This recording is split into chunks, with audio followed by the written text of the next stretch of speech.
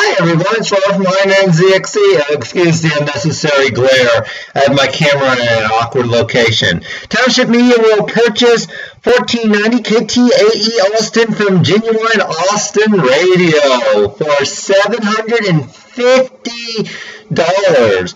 Township owns the 2 translators and 2 CPs that will all carry the programming of Americana Sun Radio that originates on 103.1 KDRP LP Dripping Springs. Great.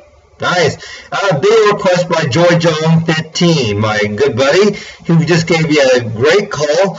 And yeah, and also hopefully that will get them away from Genuine Austin, because that company is not really to be trusted. They have a translator interfering with Magic 105.3 out of Seguin, and they have a translator interfering with not only 98.5 KRXT in Rockdale, but they're also interfering with KBBT 98.5 The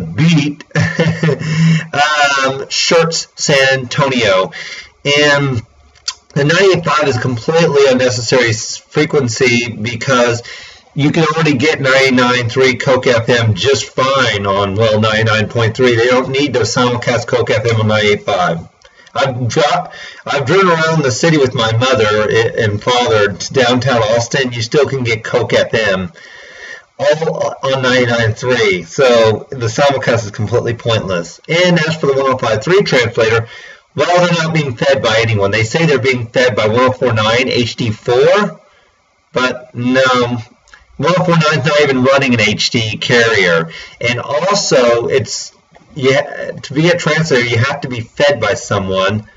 You have to be fed by another station, otherwise you're considered a ghost or a pirate, or a pirate with a license. And that 105.3 shouldn't exist anyway, because me and like 10 or 11 other people went to the FCC or called the FCC to complain about the first 105.3 that was on my intercom, and we got that thing shut down. So how the heck it was able to come back on the air was anyone's guess. They claim because we're running a lower power. No, you're not. You're still running the same wattage you did when you were owned by Intercom. So you're basically running the same power that the FCC shut you down for, so you shouldn't be allowed to exist. So in any case, I have nothing else to say. So Coke FM will not be heard on 1490 KTAE eventually, as Township Media will put probably the KDRP signal on 1490, 100.1 translator in Austin, which I don't really care. 100.1 translator doesn't bother me. And 103.1 in Dripping Springs, which is being interfered with by a Clear Channel, aka iHeartMedia translator. Wow, Dripping Springs in Austin? That's too close to each other.